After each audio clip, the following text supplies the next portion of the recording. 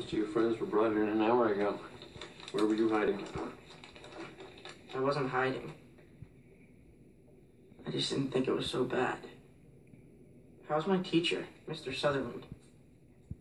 I haven't heard. What kind of experiment were you guys doing? The wrong one? What does that mean? Nothing. Do you know what happened today, Howie? If you have any information about the explosion, I think you should let me know. It might help us treat Mr. Sutherland. Do you promise to keep this between us?